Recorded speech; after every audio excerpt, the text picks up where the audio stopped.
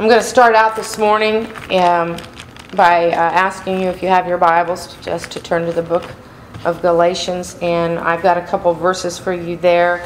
And we'll see how everything pans out this morning. I'm going to start reading in just one verse here in Galatians, which says, I marvel that ye are so soon removed from him that called you into the grace of Christ unto another gospel.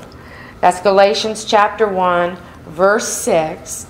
Paul said to the church in Galatia, I marvel that ye are so soon removed from him that called you into the grace of Christ unto another gospel. And how many know, or how many feel, or how many think by the scriptures or from what you've heard that we are living in or headed toward the time that Christ has said he would return? And I know many of us do, right? And so it's just something I wanted to look at this morning, because Paul is speaking to his church there in Galatia, and it says that he marvels. He marvels, or he's a little bit surprised, maybe, or a little bit taken aback, that so soon after they had heard of Christ and who they had accepted Christ and they were walking with Christ, it seemed that they had been turned unto another gospel. Now he says that they had been removed from him that called them into the grace of Christ. And remember what we learned about grace, that grace is the what? One, we say that it is the unmerited favor of God. Nothing we did to deserve it, nothing we can ever do to deserve it, that God, out of his goodness, cares for us. That there's nothing that we have done. And then what I learned, and that I shared with you, that grace is the divine influence of God working in our lives. See, it wasn't without grace that divine influence that spoke to my heart some 17 years ago and called me. Without me even knowing it, I was drawn to the Lord. You know, we can pray for those children and we can pray for those grandchildren that God would draw them back in, because it's such a powerful drawing. So Paul says here, he said, you were removed from him. I'm surprised, or I marvel that you were removed from him. And looking up what that removed means, it means that if you look it up in the Greek, it says to transfer, to exchange, or to change sides, to pervert, or to turn from. So he's saying to this people, I'm just so surprised that so soon you've turned from the grace that is in Christ unto another gospel. Unto another gospel. Another gospel. A different gospel. A gospel that has been altered. Or a gospel that sounds strange. In verse 7, if you look at verse 7, he says, then he goes on to say, which is not another. Now what does that mean? He has said, I am so surprised that you have turned so quickly to another gospel. And then Paul writes like I talk. Sometimes I say one thing and the next sentence I'm saying something else, because it sounds like he's saying something else. He says you've turned, or you've been removed from the gospel, and have turned to another gospel, and then he stops and says, which is not another. And what does he mean? Which is not another, he says, but there be some that trouble you and would pervert the gospel of Christ. Not another, yet another. What that means, or what I'm taking from that, is we know what the gospel is, right? We're just going to put that in one great big bucket for now and say we understand what the gospel is.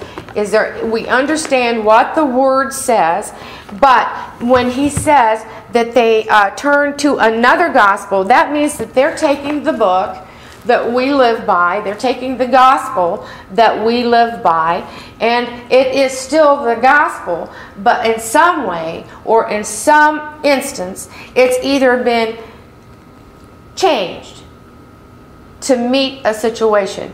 Okay? Changed, either added to or taken away. Now we have to learn in these last days where we stand. We have to know where we stand, that we stand on the Word of God. And we cannot take the Word of God and change it to meet our situation or what we want it to say. And do you understand what I'm saying? There's sometimes that we just naturally, as humans in our flesh, can take that word and twist it a little bit. But if a word is twisted, we have to see that we cannot do that, because that is what Satan wants us to do, is to twist or to just change the meaning of the word in just a little bit. How many knows that we can take the Word of God if we desire, and we can fit it into our situation? We can do it for good, and we can do it for bad also. I knew a man once, or I still know him, a good Christian man,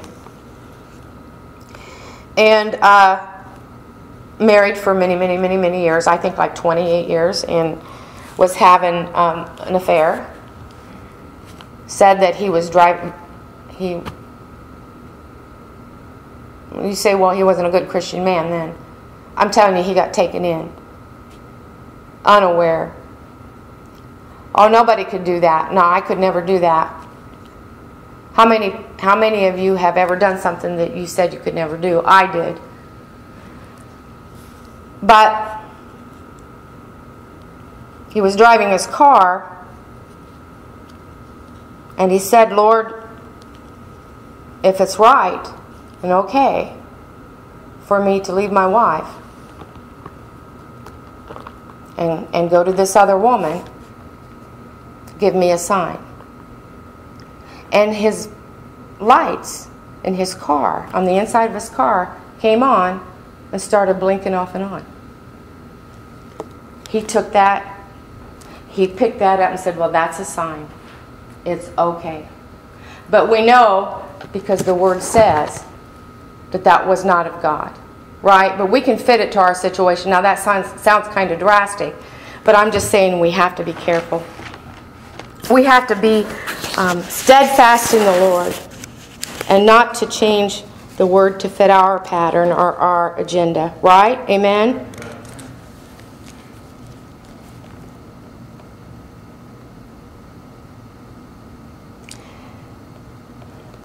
Which is not another, but there be some that trouble you and would pervert the gospel of Christ. Now, we can look at it in our situation, but here Paul is saying that there's people that trouble you. There are some that trouble you that would pervert the gospel of Christ. And they would be those that would claim to be steadfast in the Lord. They're going to be people that you know, perhaps ministers on TV or ministers that you know, that would take and just change the message of Christ in just one little way. Peter says the word is, or that they wrest the word, not like rest, like sleep, but rest like twist, that it's twisted. And that is the work of Satan, because you know what, really, if you're in a church this morning, if you were here in the church this morning, and we think of Satan, and we think of sometimes that Satan makes us feel bad. But a lot of times, if he could bring you to church this morning and make you feel good about changing the word just a little bit, that's how he penetrates into the church. He makes people feel good about a little more revelation that they had. How many know, like I said before, that the scriptures support that in the last days, or in the latter days, it is going to be the church that is troubled. Well, not my church. Well, not this church. But the Bible says that the church is going to be troubled.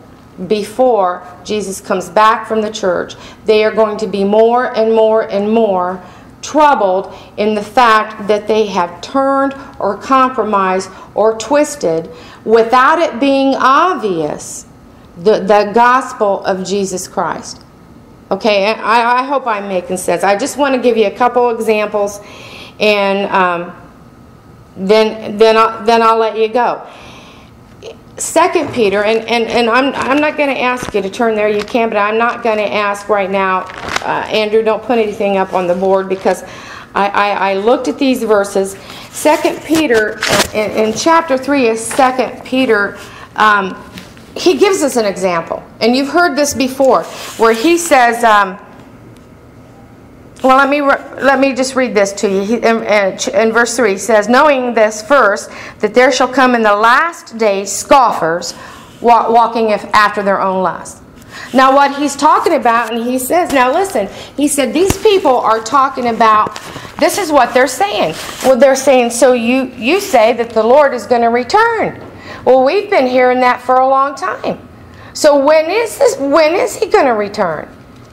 And so they were making or saying that word had never come true, and believing that maybe it was not going to come true.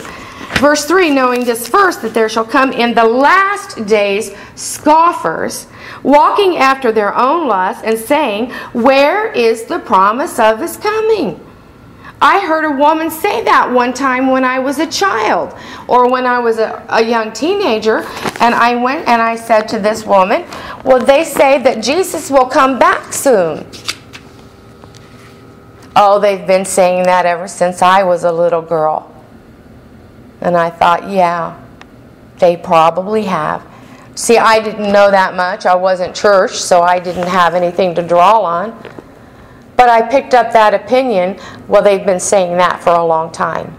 And it's not happened yet. Paul says that they said, where is the promise of his coming? For since the fathers fell asleep, all things continue as they were from the beginning of creation.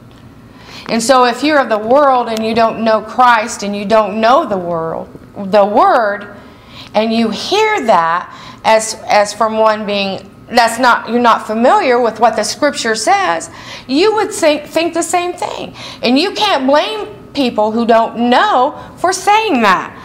But Paul says that those people twisted or wrested the Word, okay? Or twisted the Word. Now I want you to look and see what he says in 2 Peter, and this is chapter 2, and I'm going to start reading in verse 1, just verse 1. Look what he says. There is so much Scripture in the book about the last days. So many warning about the latter days. Okay? Chapter 2, verse 1, but there were false prophets also among the people, even as there shall be false teachers among you, who privately shall bring in damnable heresies, even denying the Lord that bought them, and bring upon themselves swift destructions. He says there are going to be false prophets also among the people, even as there shall be false teachers among who? Where are false prophets? Are they on the outside of the church? No. Where are false teachers? Are they on the outside of the church? No, they are among you. There shall be false prophets and false teachers, and they will be among you. They can be in and will be in your church. They may be great ministers that are on television, and you have to protect. It is your responsibility to protect what you know. He says they'll bring in damnable heresies. And that means that the heresies, you've heard that word before, that's heresy. What that means simply is that it's contrary to established doctrine. They're going to change one little thing and say this is the way. You haven't seen this before, but all of your life you've been believers, but I have maybe a new revelation from God that this is what this means. Contrary to established doctrine. But look here how far these people that Peter was talking about went. He says these people that are false prophets and false teachers that are among you, and these heresies, what does it say? Even denying the Lord that bought them. Even denying the Lord that bought them. He bought them with His own blood. Amen. What's going to happen to them? They're going to bring on themselves swift destruction. Now listen, in today's world is no different than it was in Peter's world, because what we have, and especially, and I'm talking with more of a lack of knowledge than I have the knowledge. I don't have cable TV or satellite TV. I've got the 3 basic country channels, right? I wasn't too long ago, a couple years ago, well, it was more than that, wasn't it? That we had a satellite thing, and I called and canceled that. I was talking to this kid on the phone and he said, well, why are you canceling it? And I said, because there's nothing on there that we want to watch. And he said, well, what are you going to do about TV? And I said, we're going to use an antenna. He said, what? An antenna? You have an antenna? You could tell he was a young whippersnapper. And it's like, yeah, man, we've got an antenna. You know? And so I'm not able to get in the preaching channels. But I tell you, when I get preaching channels in, many times I turn them off. We have to be careful what we let ourselves listen to. Amen? Hey, you know what? Sometimes I have an uncle, and I dearly love him, who made a comment about a big church in Dallas. Okay? He said, I love to watch that guy on TV. He makes me feel good about things. When you just listen to him, he's just so up and just so up, and he's just makes you feel good. We better be careful, hadn't we? I don't know how much of Christ is talked about. Nothing wrong with feeling good. Don't get me wrong. But this man is not a believer. But he likes to watch that show that makes him feel good. We better be careful, guys. I'm sorry if I'm not saying this right. These false prophets, false teachers, the ones that are changing an established doctrine just a little bit. Just a little bit. What these people did here that Paul or Peter was talking about, they denied the one who bought them. How did they deny it? I don't know. Have you ever heard, and I know you have, you know, people will talk that are non-believers. Well, yeah, I've heard of Jesus Christ. I believe He lived. Well, you could ask them, well, do you believe that he died on the cross? Well, yeah, I've read that, you know, and I believe that could have happened, but that doesn't really mean anything. We have to be careful when we're teaching and preaching and the Word of God. And we have to be careful. Now, see, I'm not in danger. But there are some that are in danger. There are some that are in danger, the young people, the people who have strayed away, that they'll be caught up in a lie. There's something that sounds good to them. It pleases our flesh. Actually, when Paul was writing to the church in Galatia, he was addressing something when he said that they had turned to another gospel.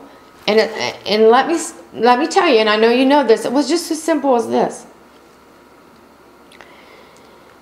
He said that the gospel had been perverted. There were Jewish converts, okay? And there were non-Jewish converts. They were all in Christ. They had all accepted Christ as their Savior. They were all believers. They were in Christ, brought in under the grace of Christ.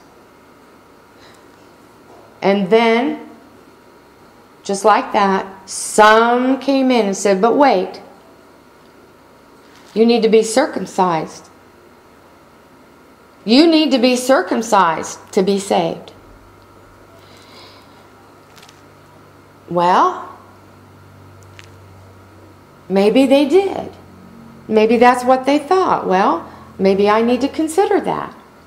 See, they were taught, you're saved by grace. You're saved by faith in Jesus Christ and what He did for you. But then there seemed to be some that knew a little bit more. Maybe they had a little bit more knowledge, and that's what Paul was fighting in that church. They were perverting the gospel. These people were saved by trust and faith in Christ Jesus alone. And he's saying circumcision will bring you nothing. It will do nothing for you. And these people were pulling this in. When you're a new believer or a young believer or an uneducated, and I say uneducated and I don't mean that harshly, I just mean that 17 years ago when I first got, or 18 years ago when I first got into this, I was pretty uneducated. So I knew that I had made a decision from the very beginning. I found out that when I read the Word of God, that the written Word of God out of church or in church spoke to me. Now I learned that even before maybe I even believed.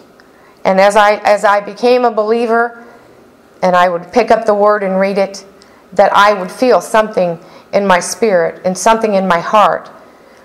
And so I learned that. What do you do? Here's where I got 3 things, maybe 4. See, I'm probably not talking to any of you guys, and I know you guys have to leave. God bless you. Bless you. Thank you. They have a friend of theirs that is sick, and they're having a prayer and healing for their friend.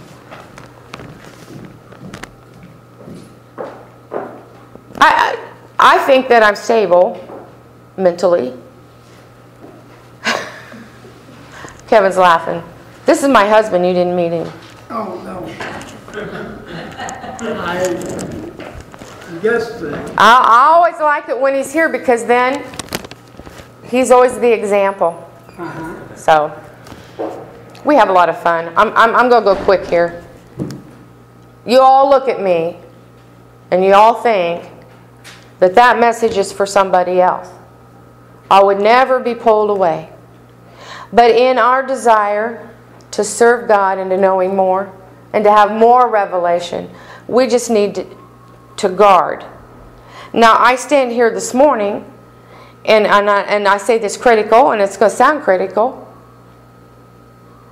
but I just want to ask you to ask yourself, how much time have you spent in the Word this week?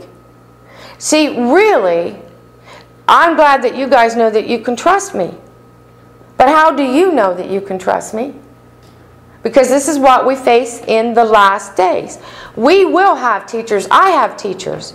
See, when I don't understand the Word of God, I go to somewhere else. I have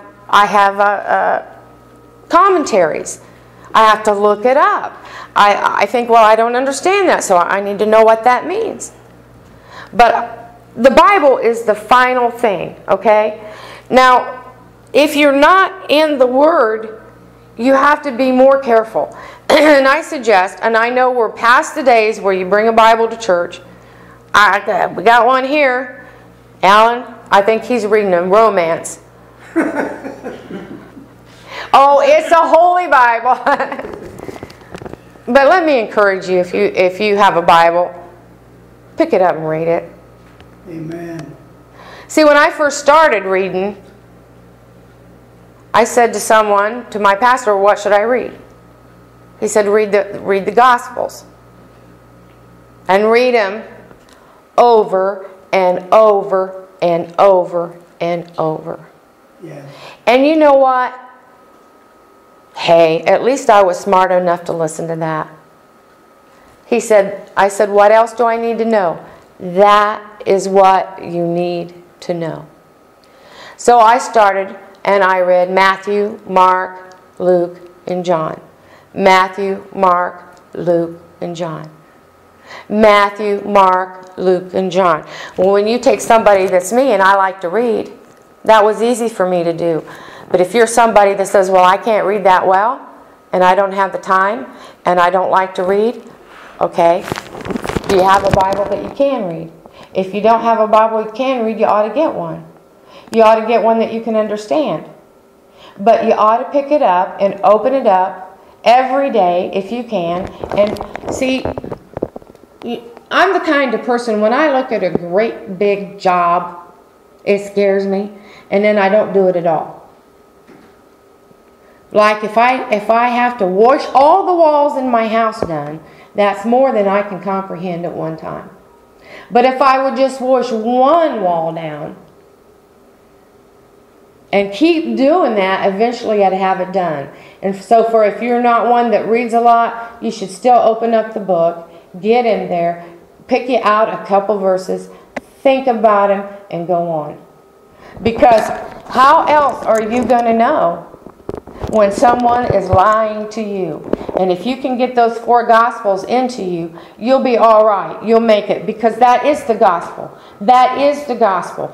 Everything else is, all of the Old Testament is leading up to what Jesus did, and everything after that, the gospel tells us what He did, and then everything else after that, except for Revelation, tells us what it meant, what we don't understand about what He did.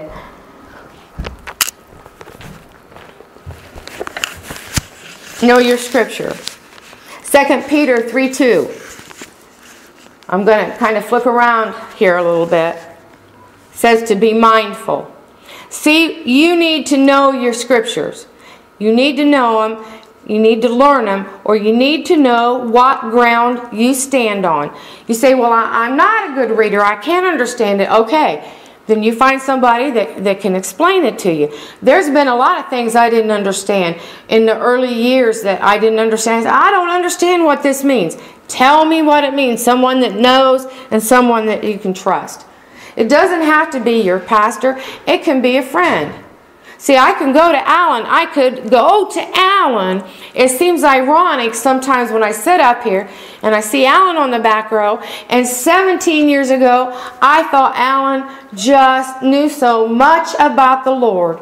I just did. He had a relationship that I wanted.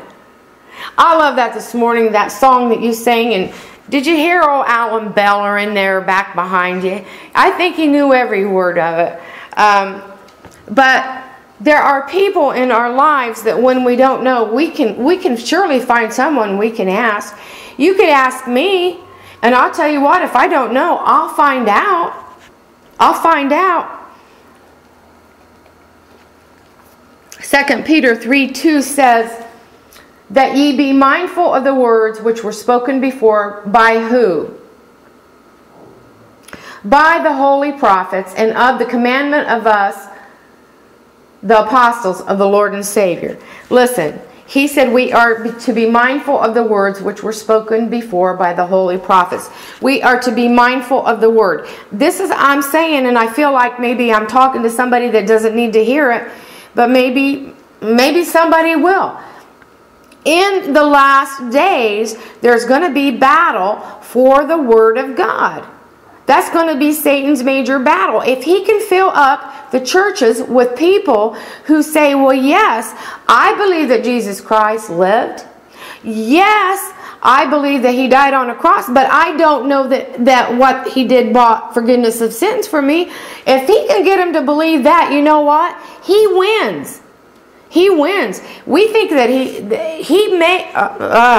Okay. Be mindful of the words which were spoken before by the holy prophets. That's your word. Get a Bible, read the gospel, read about the goodness of God, and also the judgment that is extended in those 4 gospels. Because see, this is what I found out when I first started reading. And I knew nothing. I didn't go to church when I was a kid. I only knew enough about the Bible to use it against somebody else. I went and got me one to use against my brother. I worked with some people many, many, many years ago that at Franklin Electric I worked with this girl, and she was a churchy girl. And so there's a couple times she made some comments to me about the way I was. And you know what? All right, I went and got me a Bible. And I found that in there where it says, judge not, so that ye should not be judged. With what judgment ye mete out to others will be meted back to you. I memorized that. I was so proud of myself, and I just waited. Worked and waited day after day until she made a comment about me. And then I blasted her with it. Shut her right up. I didn't know what I was saying. But when I started reading the gospel, I will tell you this without anybody telling me what I should think or what I should feel. By reading those 4 gospels, I began to feel that God loved us. That Jesus Christ loved us. That's what it said to me. If I could sum it all up, that He loved us. That He loved me. And that He wasn't harsh. But there was also, I understood there was a judgment. I understand that without reading a commentary. I understood it without going to the pastor. I understood it without turning the TV on and saying, well, what this Tom, Dick, or Harry had to say about the whole thing. Just by reading that, God speaking the Word into my heart, into my mind, into my spirit, I understood at least 2 things. God is good. Jesus Christ, His Son, is gentle. He's loving. But there is a judgment that comes from those who don't make a decision for Him. I understood that. We have to be mindful of what the Word says. Keep in memory 1 Corinthians chapter 15, verses 1 and 2. This is Paul says, moreover, brethren, I declare unto you the gospel which I preached unto you, which ye also have received, and wherein ye stand. Go to verse 3. By which also ye are saved, if ye keep in memory what I preached unto you. Okay, what does that mean? He says, unless you believed in vain. Keep in memory. Get the Word and then keep it in your memory. Because there are some, am I the only one that has to talk to myself sometimes? Sometimes I have to take the Word of God and repeat it back to myself. I remember, maybe I don't know it word for word, maybe I don't know where it came from, but I knew what God meant, and sometimes I have to talk to myself. He says you have to keep in memory what you have read and the Word that has went into you and the Word that I preached to you, because if you don't, you are in danger of believing in vain. And he says this. See, just as Paul was talking to a certain situation in Galatians about them twisting the Word and saying you need to be circumcised to be saved, Paul here had in this church, in the church at Corinth, he had a problem with these people saying there's no resurrection of the dead. You call yourself a Christian, you're in church, you believe in Christ, you've got all of this that He's done, but then somehow, some way, the Word got twisted. Somebody come in and made a comment and says you're not thinking right, or they were pulling old beliefs that they had before Christ came back in, and they were saying there's no resurrection of the dead. And so he says you have to keep in memory what the Word says. Because somebody is perverting the Word. Listen to what he says in verse 3. Did I do that? Okay, put up verse 3. Okay, Paul says, now here's your basic 101, what you've got to stand on. This is Paul says, well, what I delivered to you, and which I received, how that Christ died for our sin. What? According to the Scriptures. According to the Scriptures. Paul always goes back to the Scriptures. Number one, he's saying, remember this. Remember what the Scriptures said. Stand on this. Christ died for our sins according to the Scriptures. So that when you're faced someday, when you're all alone, and someone says to you, no, I don't believe that Christ died for our sins. You can go home, pull out your book, open it up, and you can hear the words of Jesus saying, no, I died for your sins. Verse 4 says he was buried. See, Paul's talking to them people that said there was no resurrection. He was buried and that he rose again the third day. What? According to the Scriptures. Thank you, Kevin. According to the Scriptures. See,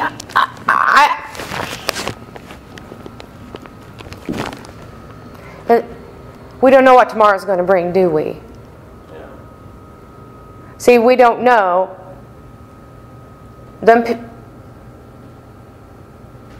When you're hurting, when you got something to go through, when you think you're all alone in the world, and you think no one understands, whatever it is that you're going through, you can get out of this book at home, in your closet, in your living room, without having to call anybody. It's here for us. The promises that he made. See, he just had this one little problem. They were all Christians.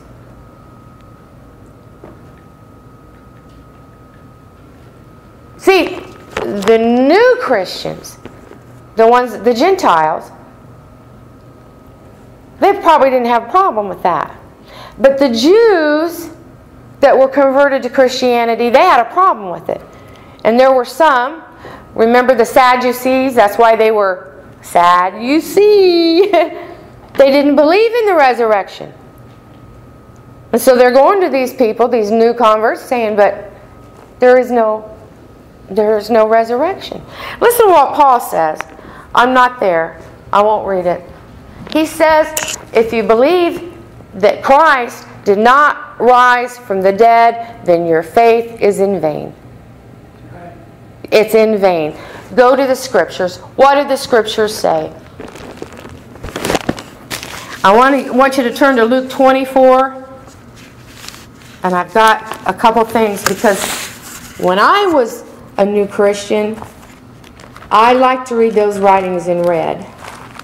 I still do. Because that means that's what Jesus said.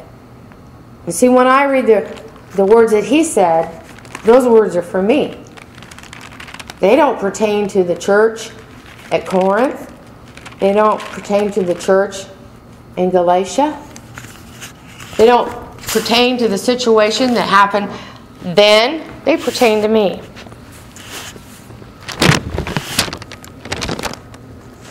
The Gospel of Luke,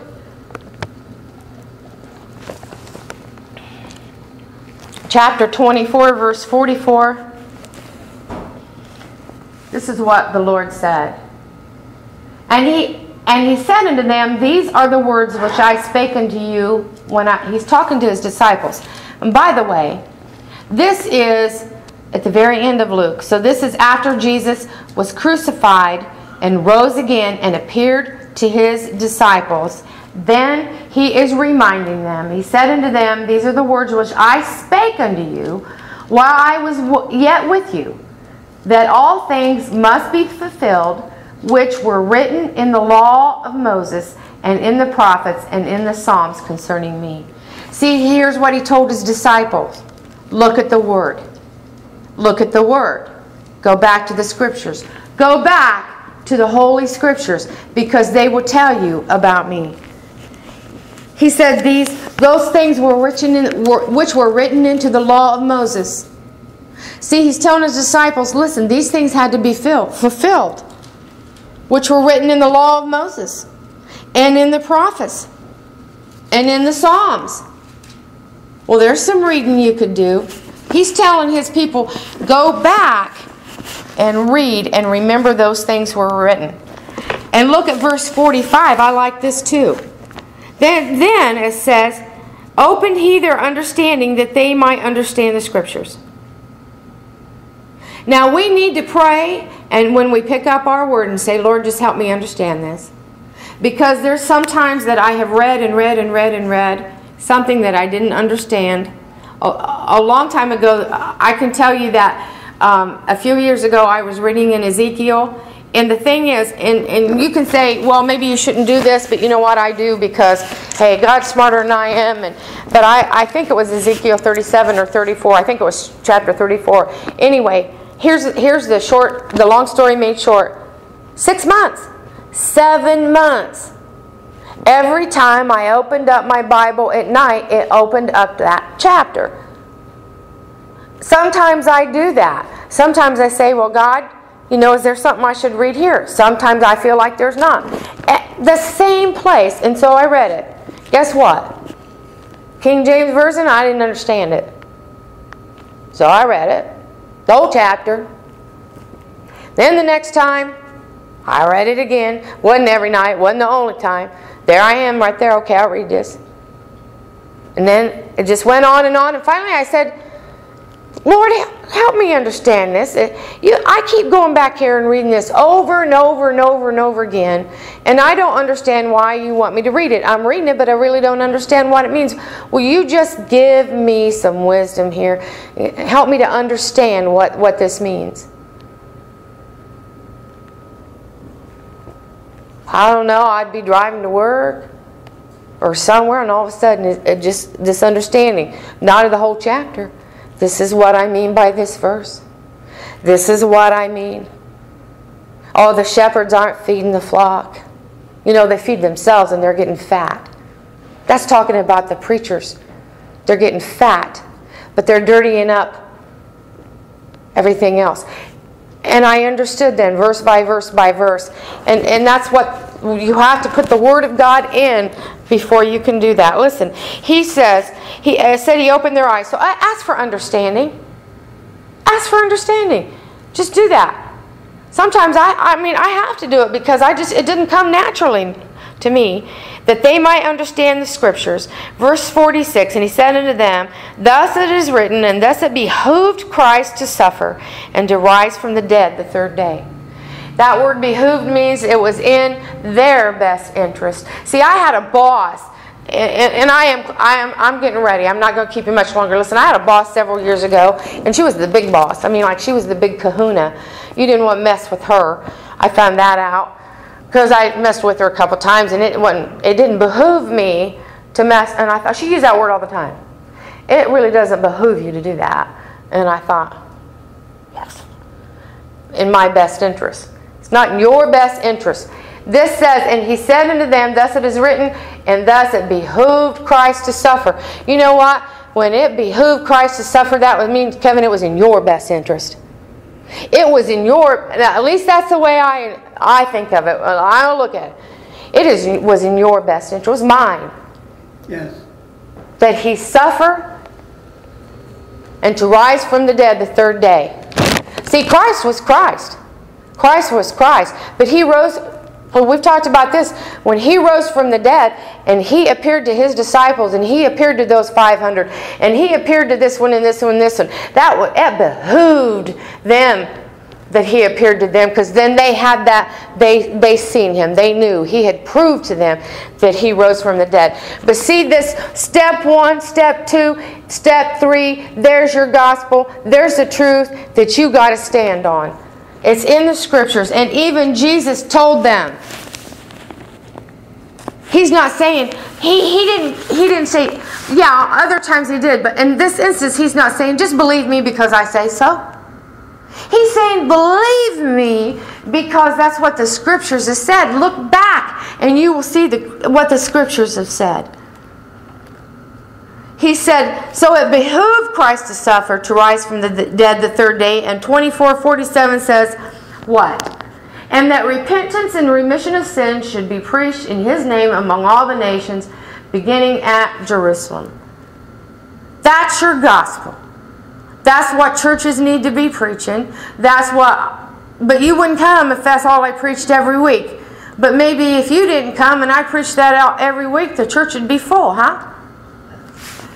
That's our basic standing, that the gospel is preached. Jesus, I come to preach the gospel to the poor and to heal the sick and make the lame to walk. But I come to preach the gospel, the good news, that Jesus Christ, and we just went over that, came, that He sacrificed His life for us, that we can receive forgiveness of sins, and that it should be preached.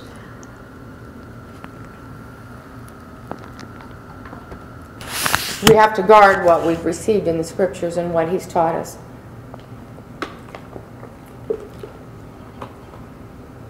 (24:49) Jesus said, "And I send the promise of my Father upon you, but tarry ye in Jerusalem until ye are endued with power from on high."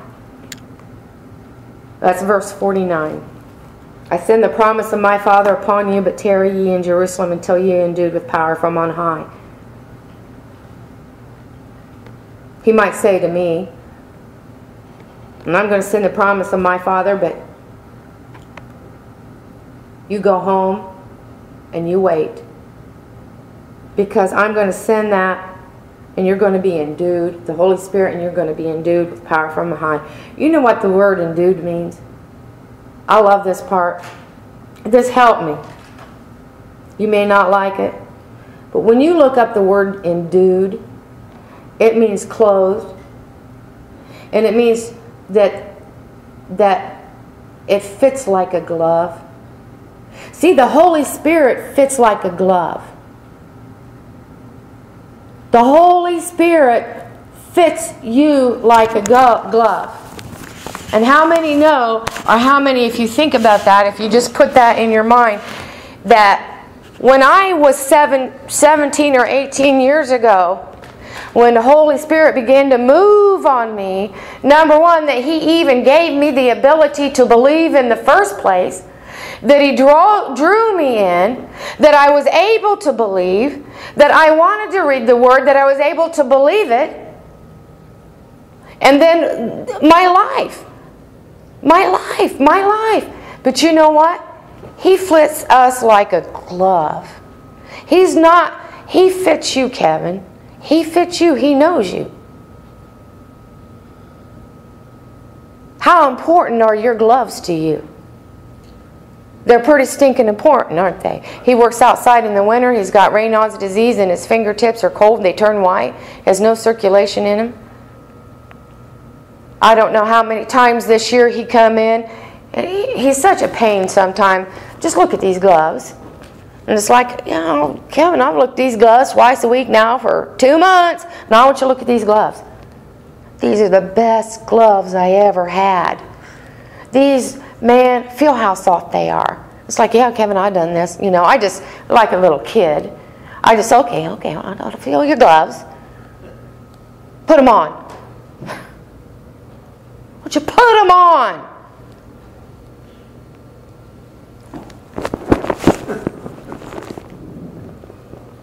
Okay.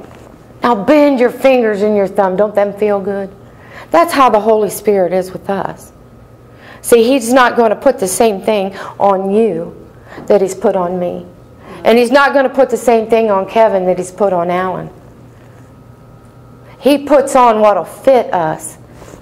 And Brother Eddie back there, you know what he said last night? And I love Eddie. And I know you've been sleeping, man, but I'm ready to close. See, Eddie has been healed by God. And he says, I just feel like I need to pray for people. You know why? He's got that glove on him. He knows. And yes, Eddie, when people are sick, he says, when people are sick, there was a nurse he had. She had asthma. And since he prayed for her, she's not had one asthma attack. Because see, he's been there. He's been endued by the Holy Spirit. It's to reach out. Oh, I don't know. Uh-oh. Somebody is in big trouble.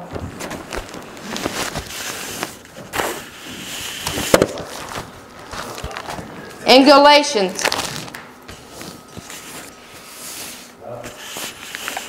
Paul said, I marvel that ye are so soon removed from him that called you into the grace of Christ unto another gospel. Verse 7, which is not another, but there be some that trouble you that would pervert the gospel of Christ. Verse 8, but though we or any angel from heaven preach any other gospel to you than what we have preached, let him be accursed. Verse 9 repeats the same thing over just what he said. That tells you how important it is.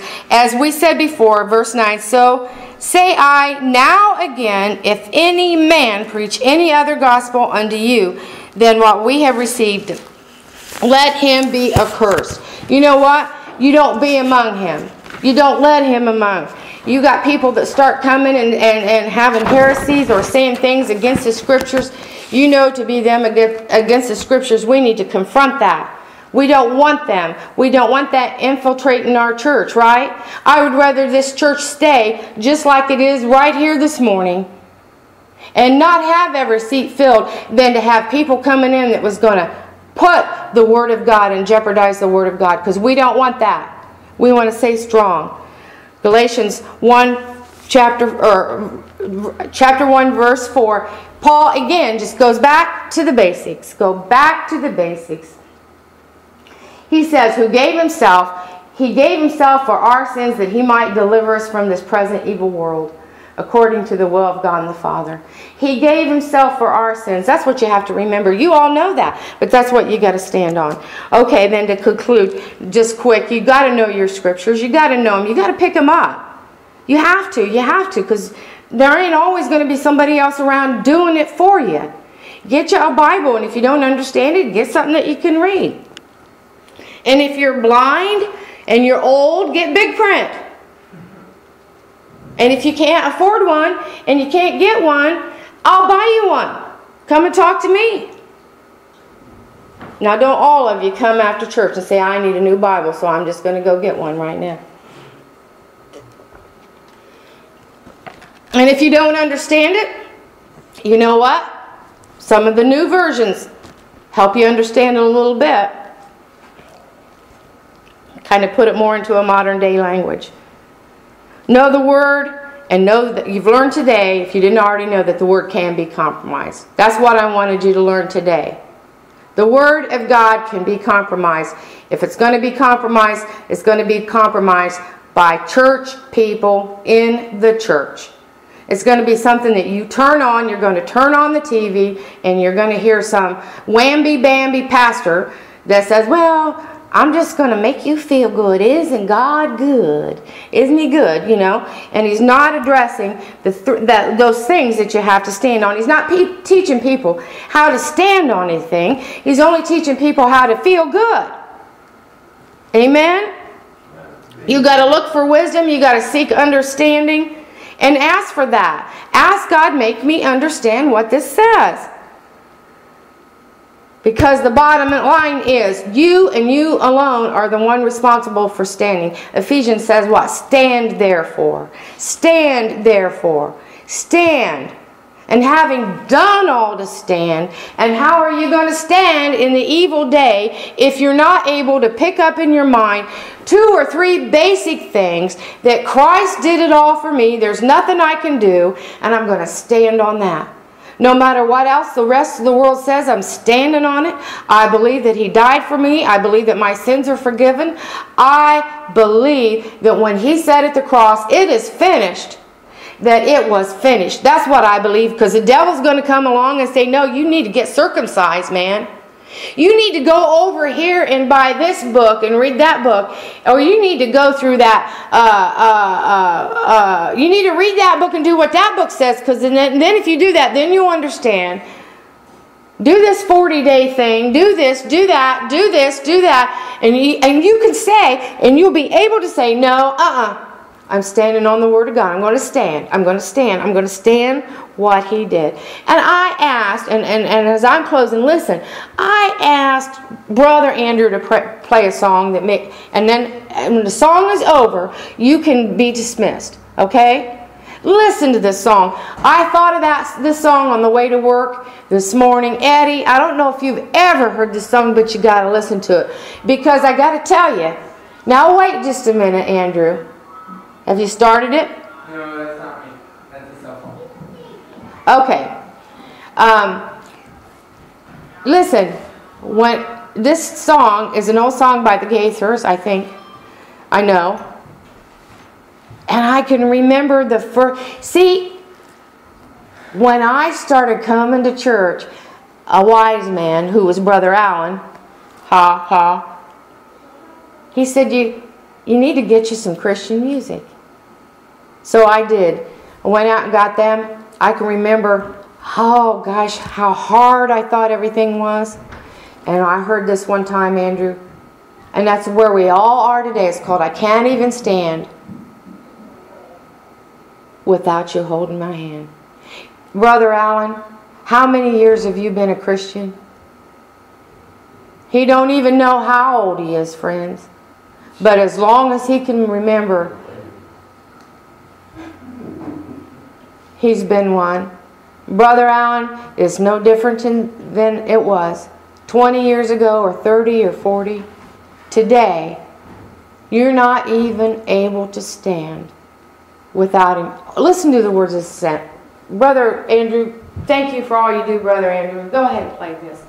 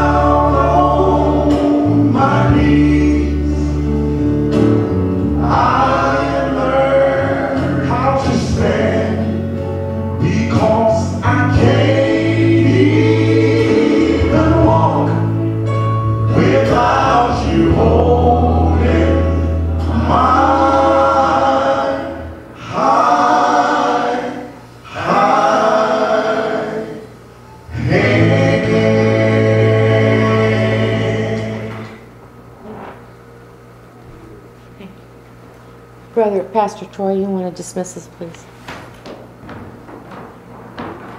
Father, we thank you for your word.